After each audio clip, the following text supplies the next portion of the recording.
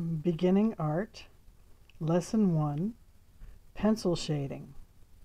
You need a pencil, an eraser, plain white paper, a ruler, or a straight edge. Now I'm using a regular number 2 pencil that has an eraser on it. The eraser might not be needed at all. And since I didn't have a ruler handy, I have these square paint chips that make a pretty good straight edge. Now, the first thing I want you to do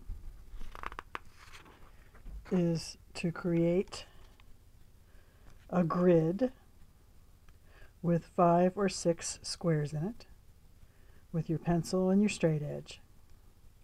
After you have completed making this, you're going to draw with shading with your pencil, going from completely pale white,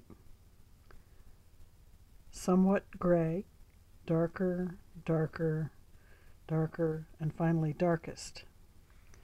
Okay, now when you're finished doing this, you can actually do some shading or smudging within this. And if you have a nice flat surface, you can do shading with your finger, smudge it, and get a different degree of shading. I'll leave half of it unsmudged. I'm starting with the lightest one because obviously I'm getting some on my finger. Go to the second one and smudge just one area and see how you can get it nice and smooth looking so you don't really have the pencil marks. I'll do that to the next one, which is the third darkness.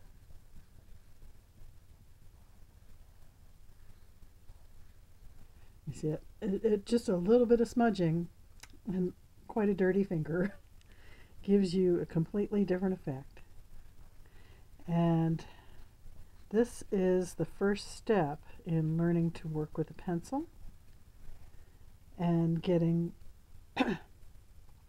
light to dark shading.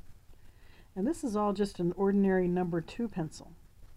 There are much nicer pencils that come in darker and darker and darker shadings, because when the lead is softer, or the graphite is softer, it leaves a much darker result. Okay, so your homework for this week is to do the same exact thing. And then I want you to take a photograph of it and give me a reply at the Facebook page, which I will be linking below, including your photograph of your homework. And then I want you to look around your home and find one single object that you're going to draw and that you're going to put shading in it. So you want one light source, which means light from one side only, and you'll be able to get the lightest and the darkest tones in your object that way. So until next time, I hope you enjoy the first project.